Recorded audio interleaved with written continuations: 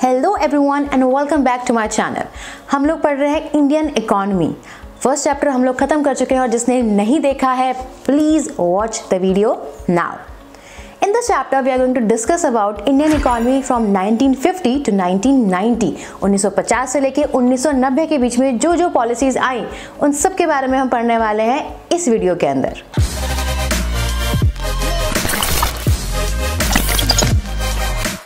As we all know, at the time of independence जो party सत्ता में आई वो थी कांग्रेस और हमारे पहले प्राइम मिनिस्टर थे Pandit Jawaharlal Nehru.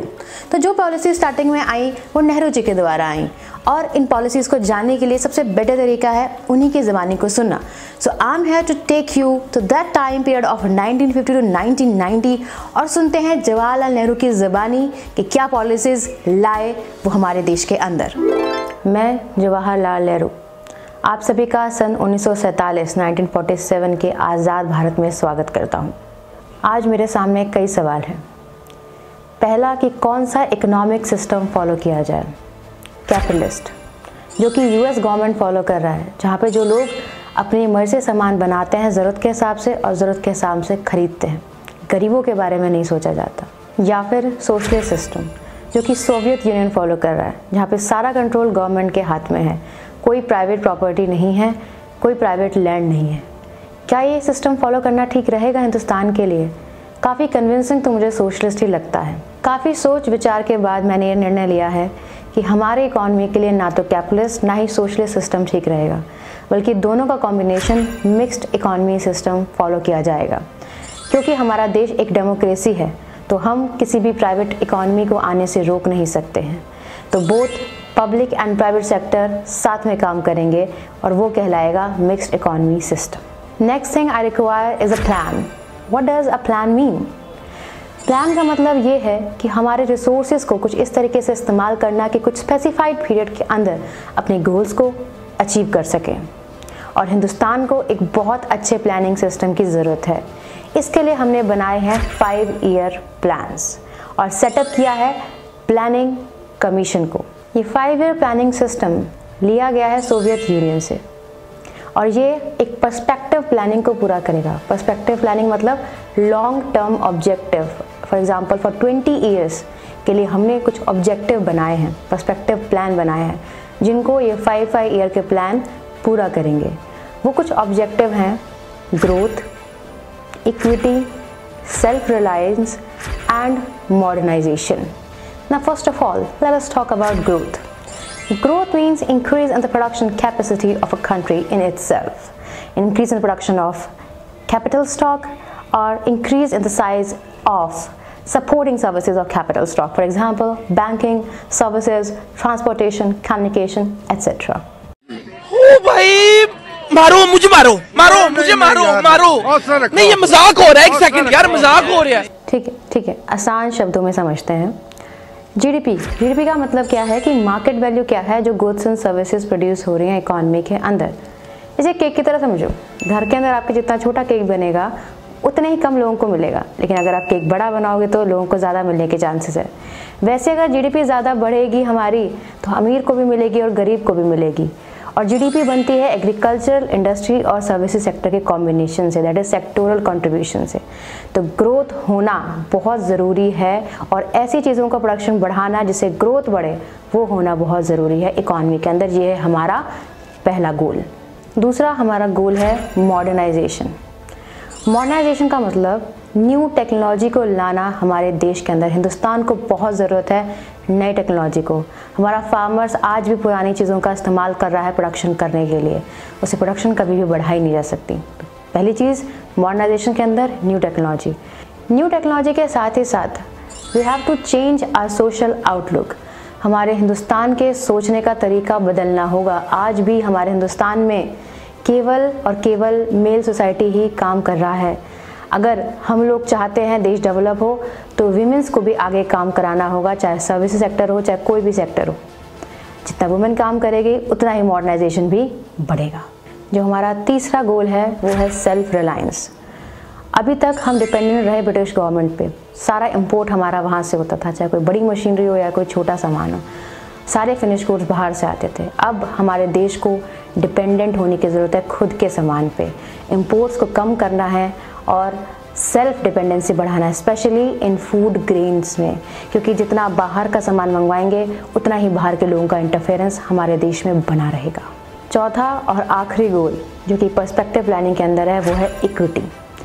Trickle down effect बहुत ज़रूरी है हमारे देश के लिए।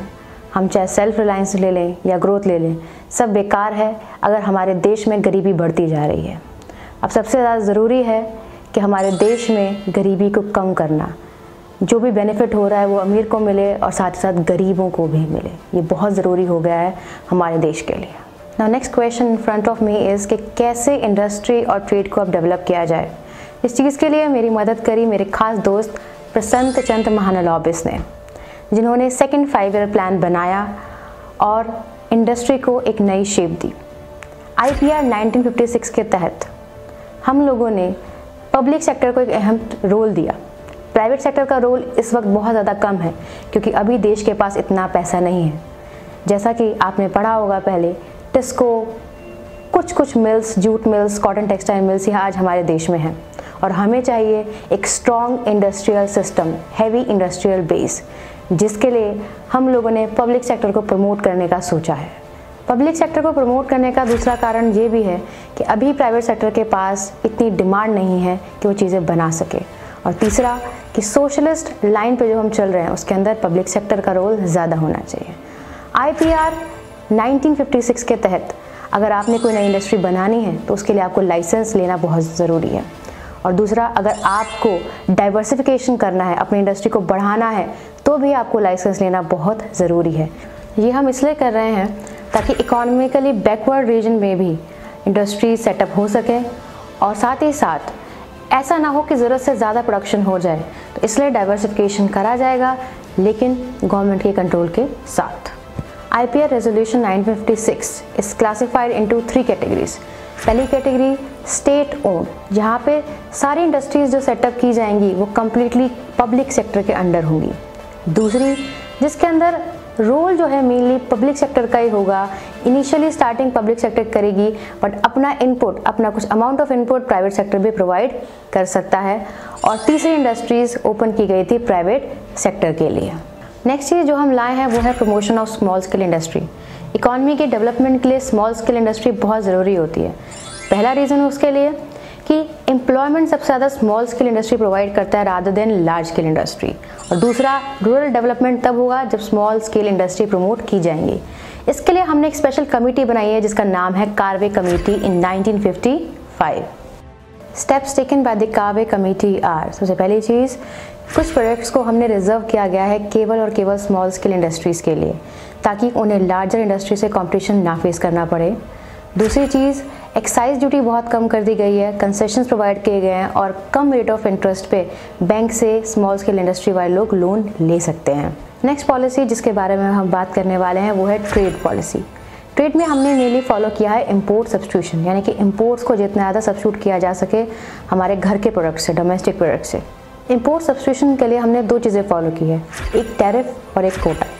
टैरिफ एक तरीके का टैक्स है जो इम्पोर्ट्स के हुए आइटम्स पर लगता है, यानी कि अगर कोई बाहर से सामान आ रहा है, 100 रुपये का सामान है, उस पर अगर आपने 20% टैक्स लगा दिया तो वो चीज़ हो जाएगी 120 रुपये की, और महंगा सामान हम खरीदना पसंद नहीं करते।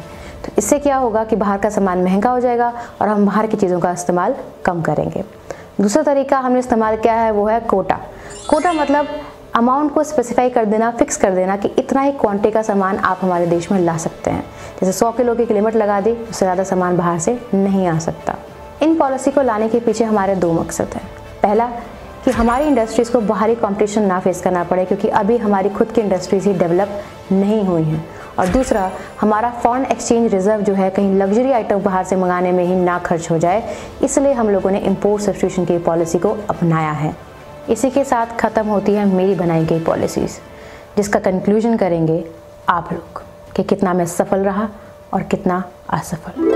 Thank you so much Nehru ji हमारे साथ जुड़ने के लिए और हमें बताने के लिए कि क्या क्या पॉलिसीज़ आई थी 1950 टू 1990 के बीच में इन इंडस्ट्री एंड ट्रेड। और अब एक मेजर पॉलिसी बच रही है हमारे पास, दैट इज़ एग्रीकल्चर पॉलिसी, जो कि आई थी 1960s के अंदर और उस वक्त सरकार थी इंदिरा गांधी की। वो समझने के लिए हमें जाना पड़ेगा इंदिरा गांधी जी के टाइम पीरियड में, और जो हम देखेंगे नेक्स्ट वीडियो के अंदर। So for that stay tune, stay with us, and we are going to see the agriculture policy and we are going to conclude this chapter in the next video. Thank you so much for watching, and don't forget to like, comment and share and subscribe. Bye bye.